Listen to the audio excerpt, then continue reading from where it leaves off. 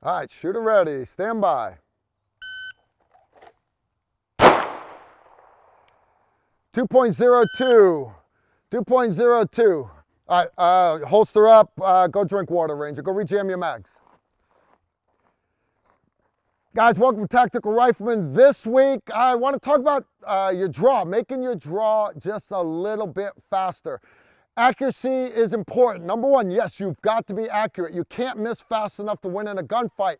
But in a gunfight, the guy with the AK cannot miss you at this range. So you have to be fast. You have to be fast. Everybody wants to have their draw lightning fast, lightning fast. Okay. Well, standing here as the instructor, I see a lot of common mistakes that people make. Break it down step by step. Everybody wants to be faster. The best way to do that is break it down step by step. So number one, right, because you just drawing real fast and pulling that gun out and you're like, making lots of noise with it. You're drawing fast, you're pulling it out. Your time will be fast, but I don't care if you have a 1 second draw if you can't hit the kill zone in the center of the target. Right? Slow is smooth, smooth is fast, yes. But it needs to be economical. You need to be able to make up speed when you can. So let's break down your draw step by step. Now, step one, whether you're starting, and there are competitions, you can be hand down, hands up. I don't care. Military guys, you'll see a lot of times we start from what we call our ready position. So that's why we don't do that. You'll see us stand like this. Right? But the other stance that you can often start from is what we call the interview stance. Stand like this. Hey, look, dude, I don't want any trouble. And then when it escalates, this is like, dude, you're trying to de-escalate, but when he makes you throw that light switch, you need to be able to throw that light switch. So a lot of times we'll practice from here or here. I'm in my fighting stance. Now, from here, I need to be able to move my hand from the ready position, interview stance, to my pistol as fast as I can. You'll see guys smooth the exact same speed. They move the gun the same speed the whole way. We can do better than that, right? The whole point is we want to have a faster draw. Make up speed where you can. You can move your hand fast from here to here. Cobra strike that thing. Make that hand move as fast as possible. That is not unsafe. There's no way you can shoot yourself moving your hand from here to here as fast as you can. Now, one thing I want to add to that though is, because that is the most important part of the draw, is that initial grip of the pistol. You can grab the pistol faster than the next guy, but if you grab it low, too much space below the back strap, or you grab it high, you're not going to get an accurate shot. You can't grab it left, you can't grab it right. You have to have a perfect grip. So that's what you need to practice. You'll watch me on the range all day long, walking along the firing line, and I am literally dry firing the most important part of my draw, which is establishing that initial grip and releasing retention on that holster. I dry fire that all day long. Now, but you also notice I don't immediately grab that perfect position. What I do is I deliberately come a little further back and I deliberately slide my hand forward. Why? I appreciate you asking. I do that because I'm a combat shooter. I'm not a competition shooter. What do I mean by that? Appreciate you guys asking.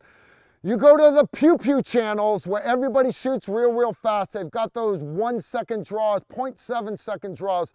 Watch their videos and they are lightning fast. I don't care what academy they're at. They've got their competition t-shirts on with all their NASCAR sponsorships. They might have different pants on or different shirt, different hat, but notice they are always standing in the exact same spot every time. Their holster is always in the exact same spot every time. So if he's a right-handed shooter, for example, they'll always have that left foot forward, right? That's what they were taught. I was taught the same thing. The reality, though, is combat shooting. What is combat shooting? You need to be able to shoot accurate. You need to be able to shoot accurate fast, but we also want to be able to shoot accurate and fast while moving. Now, am I going to go across the modern battlefield like this with my left foot always forward? No, I am not. I am not. So not only do I need to be able to shoot with my left foot forward, with that rifle, but I also need to be able to shoot with my right foot forward. Also, my feet are not always going to be planted like this. There may be times where I'm fighting on the ground. There may be times where I've got the guy in the chicken wing, knee in the center of his shoulder blades, pinning him, and I've got to take care of another threat in the room. My point is that holster is not always going to be in the same spot. By me, if you focus just on my holster right here, by me switching just my feet, that holster has moved. Yeah, it's only moved a couple of inches, but that will screw up your perfect grip at the moment of truth in that gunfight when you need it the most. So, combat shooting, that's what we want to learn here. It's why they come to us here. Establish that grip by coming back a little bit too low and get in the habit of sliding that hand forward. Here's why. If I accidentally hit a little bit too far forward by trying to grip perfect, now I hit too high. But if I deliberately try to aim rear and I hit too far forward, my hand is perfect. If I hit a little bit too far back, my hand can still slide forward to my gun. Step one, initial grip of the firearm. You've got to have it. So from here to here as fast as you can. Hand comes down, cobra strike it, slide it forward, release retention. Step two is release retention as fast as possible and get those sights pointed downrange. Now, you notice my finger straightened off the trigger. If I had to shoot from right here, I could. The gun is pointed downrange. All right, so from here to here as fast as I can move, from here to here as fast as I can move. We're making up time, we're making our draw faster. The next step, step three, is bringing my hands together. Now, as I bring my hands together, I'm focusing out in front of me, I'm focusing on that threat, and I'm gonna bring that gun up underneath that dominant eye. As I'm still focusing on that bad guy, I'm gonna acquire that front sight, and as I'm pushing the front sight at the target, my rear sight will marry up and I'll continue to push the perfect sight picture out to the target. Now, one common mistake that I see demonstrators make, students make, my demonstrator right here just made it, 2.02 on his draw, but his hands moved plenty fast enough. What got him was a lot of guys draw fast, but then when they get at full arm extension, then they start pulling that trigger. In other words, what I'm saying is they draw fast, but then they don't start pulling the trigger until they're all the way at full arm extension. Now, this is combat shooting. There are exceptions. That law enforcement officer that's doing the traffic stop that has to draw. That assaulter who's getting ready to climb to the top of the ladder, so he lowers his rifle and he brings out his pistol. Yes, I understand there are reasons to stay off the trigger.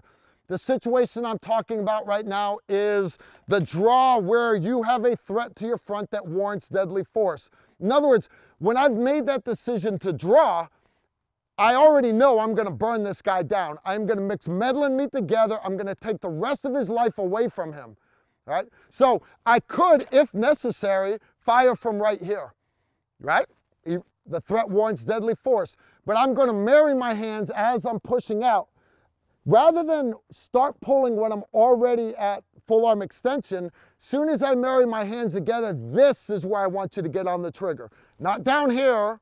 For some of my students that have shot the bottom of their holsters, Susan, I'm not throwing you under the bus here. I'm not doing that, right? You wait till the pistol's pointed down range. Once you've married them together, right here is when you get on that trigger. Some people call it the preset or the Glock wall. Almost all triggers, so long as it's a combat gun, not a competition gun with no over travel and everything, you'll have that wall you can feel in your trigger, and it's different on every gun. So get on it and get to 80% before you get all the way to full arm extension. Make up time from here to here, make up time from here to here as I'm bringing the gun up. Now, couldn't you make up time going as fast as you could? Man, move that hand fast. You can. The problem with that, though, is think of it, it's not first base. You can't overrun it. If you try to draw real fast, you'll end up bringing the gun up over the top of the target. Think of it as second base in baseball. You have to stop right there at that perfect sight picture. So move that gun as fast as you can most of the way, but then ease it in slow that last little bit. As you're going to 80% on that trigger, you slowly start bringing it in slow onto the target. Now, what this allows you to do is once you're on target, you get an adequate sight picture to get an acceptable hit. A target at 3 meters, my sight picture does not have to be perfect. If it's a target at 12 meters, your sights have to be perfectly aligned, all right? So you're drawing, get the gun up fast, marry those hands together, already on the trigger, press it out. I'm at 80% on that trigger. Now, once you're on 80% and it's lined up, you're at 80%, 90%, 95, 100, the gun goes off. Follow through. Did I hit? Did I get the desired effect? Is there anybody else that needs love? If there is, follow that second shot. Follow through. You can't jerk 20%. If you're at 80% on the trigger, you can't jerk 20%. It's only moving like a 1/16 of an inch. You can't move. You can't. Now, so you see where we're saving time.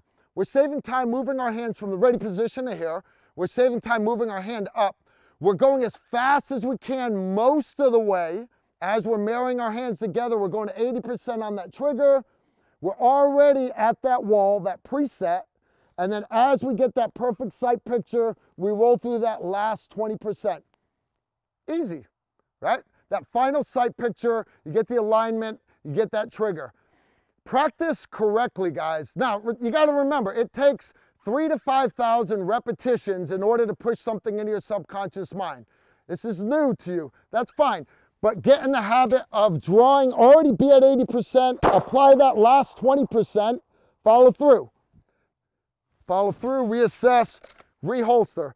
Start slow, develop the proper muscle memory, going to 80% on the trigger, get it out there, perfect sight picture, roll through that last 20% on the trigger, follow through.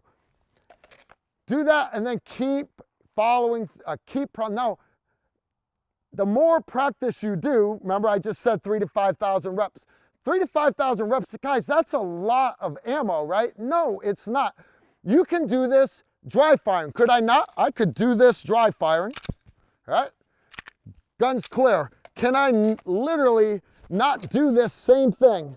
Click. The only thing you can't do dry firing is recoil management.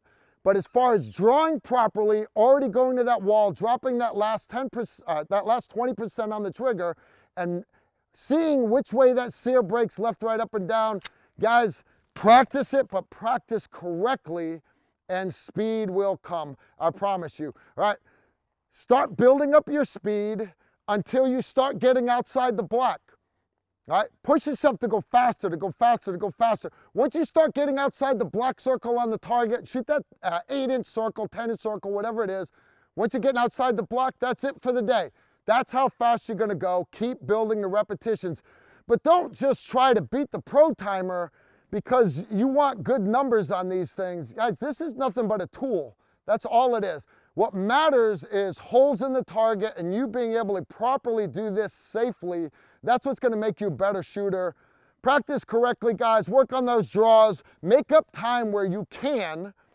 Get on that trigger early. Already be at 80%. And I'll tell you what, you are going to become a faster yet still accurate shooter with a pistol. And that's what this is all about. Anyways, that's all I've got for this week. And you know the deal. Leave the comments below. I read them all. And I'll see y'all next Friday. New video every Friday. Y'all take care and shoot straight.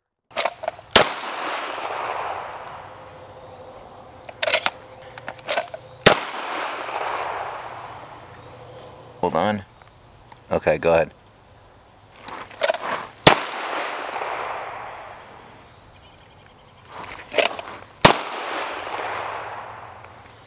This way.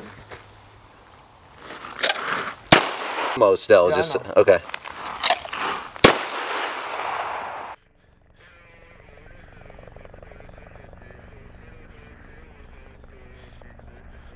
If you like this video, make sure to like, comment, and subscribe.